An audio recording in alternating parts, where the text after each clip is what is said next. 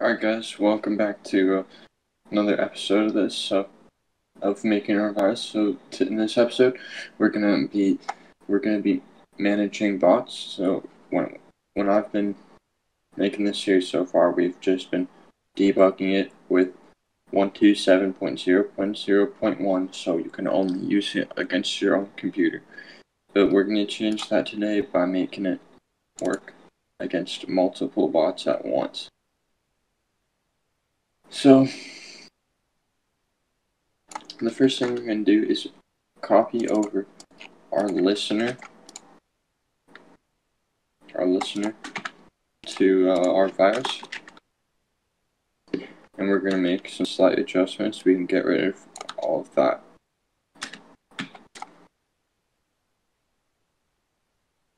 Now we're going to go up here and we're going to import these two usings right here: systems.collections.generic, systems.threading.tasks, and then we're going to go ahead and say task.factory.name listen, as we did in our clients. We did it right here. And now we're also going to go back over to our client, and we're going to copy this these three lines of the socket.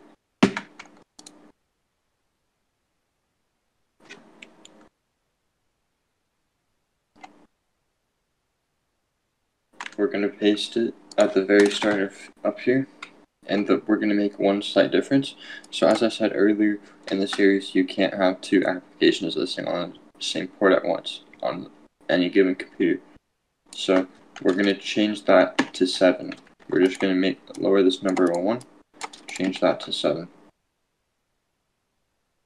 And the next thing we're going to do is make a new public static void setup.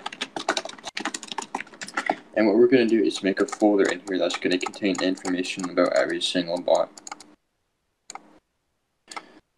So what we're going to do is say if we're going to,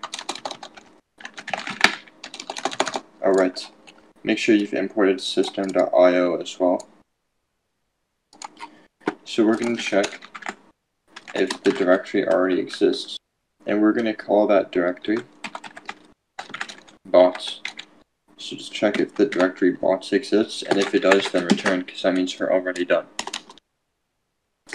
But if it does not exist, then we can create it.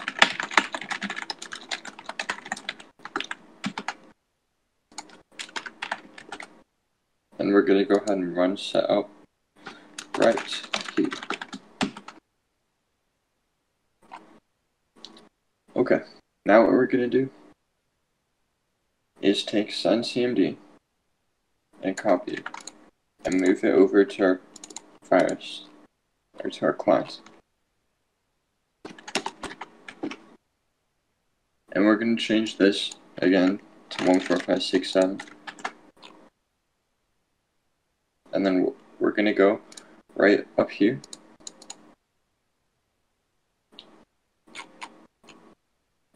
and we're going to say send CMD tuning in.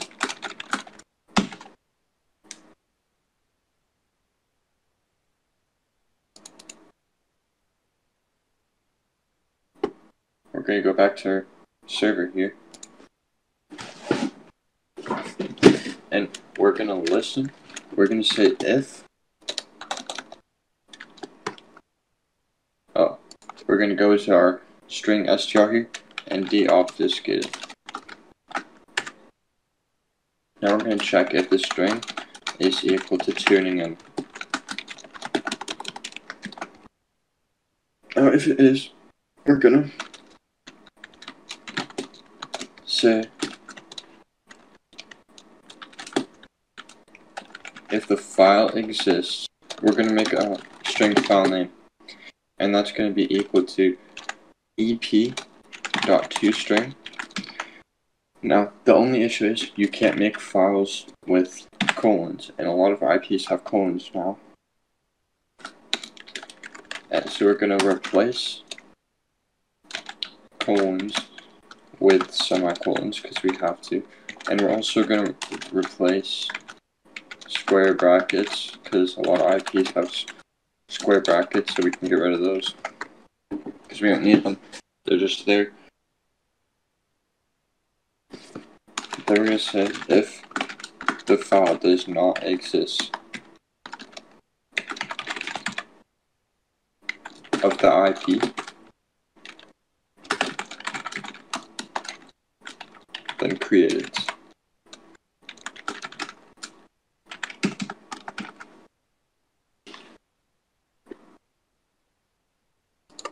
And we're going to go ahead and test this. We're going to build this, run it. It's important you run this first. And then we're going to run the client. And we're going to go ahead and see, and there's a file in there.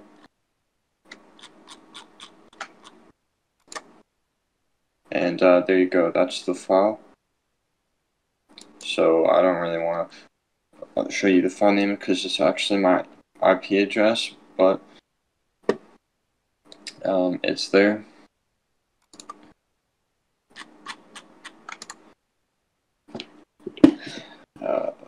We can minimize it like that now. Now the only thing we have to fix now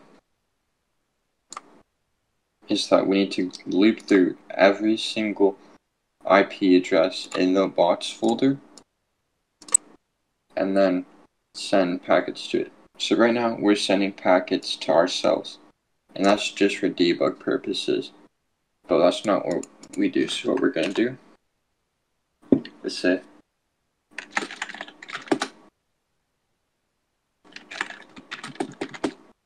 for every string s in directory dot get files in the box folder,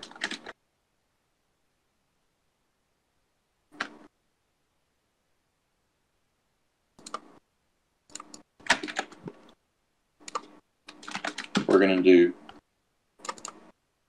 these three last lines we have, except instead of sending to ourselves, we're going to send to s, and then we're just going to S0, because we already have socket name S. So S0, and then we're going to switch the semicolons back into colons.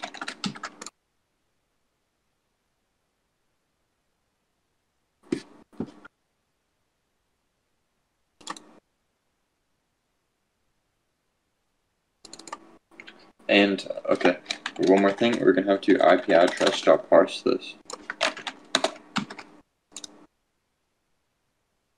Build it, run it,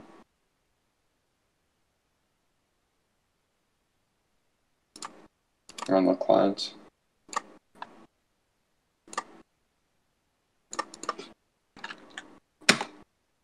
and valid IP, hold on, that might not actually be my IP then. Oh, it's 127.0.0.1, because I am sending it to myself. Now, I'm not exactly sure what the F is, but I do know that right there, these last few things are like, I think they're my system ID or something.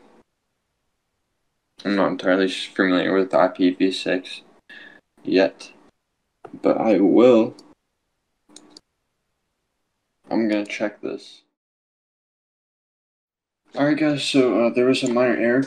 I'll show you how to fix it. So all you want to do is make a new string s1 equals s0.substring7.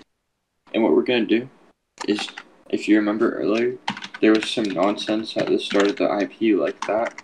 And we're just going to check if it exists. And if it does, remove it. And now what we're going to do is create an integer I is s1.split this, and actually I have to quickly import link right there, and go back to where we were. And I'm going to get the last instance of that and get the length plus 1. So if I were to, it's not going to work, but if I were to run this,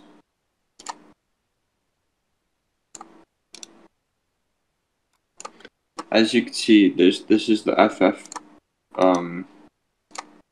right here that we're removing, and we're also going to remove the identifier at the end there because we don't need it. We just need the IP. So we're going to get rid of the identifier as well, and right here I'm getting the length of the identifier by splitting it by the semicolon, right, and getting the last instance and the length plus 1. And now what we're going to do is just remove this.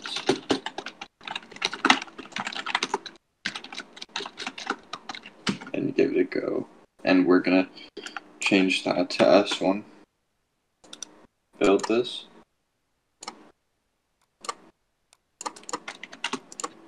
And run it.